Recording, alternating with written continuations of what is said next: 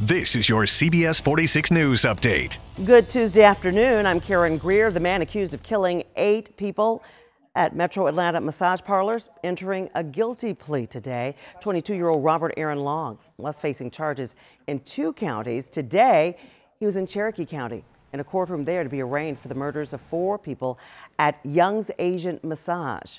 A judge sentencing him to life in prison without parole. He now moves to Fulton County for charges. 2 Atlanta police officers now suspended after video shows one of them kicking a woman in the face while handcuffed and on the ground. This happened Monday at an apartment complex in Summer Hill. Witnesses who shot the video tell us this wasn't the only time the woman was kicked, and that's when they verbally confronted the officer. The video was posted on a website that went viral. The woman was taken to Grady Memorial Hospital. Atlanta police say the officer who kicked the woman and the officer who stood by have been suspended pending an investigation surrounding this incident. 3 people busted and arrested after police bust a massive house party in Sandy Springs. This was on Hurds Ferry Road over the weekend. Police say a father told them he allowed his daughter's band to perform. 500 to 600 people attended, and most of them were underage. There was also alcohol being served, we're told, by a bartender, and police say they could smell marijuana throughout the backyard.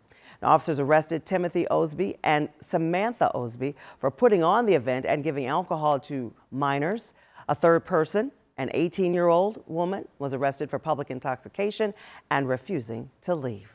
As fans wait for his new album, we're hearing Kanye West may have another listening party at Mercedes-Benz Stadium, his new temporary home.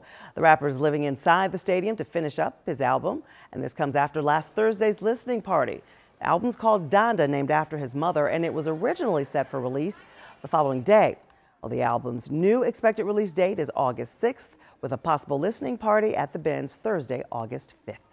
All right, let's get the latest on today's weather, the heat, and how much she loves Kanye meteorologist Ella Dorsey.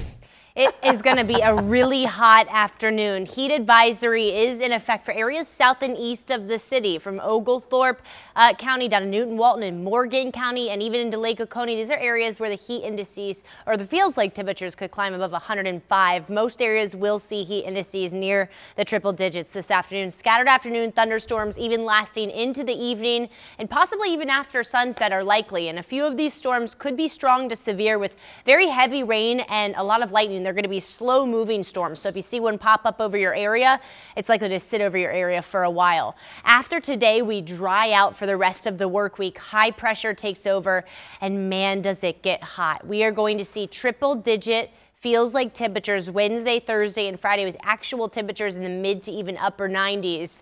So this is dangerous heat. Make sure you're hydrating and limiting your time outside. The good news is that high pressure begins to break down this weekend, which means increasing rain chances and lower temperatures. This has been your personal news update from CBS 46 News.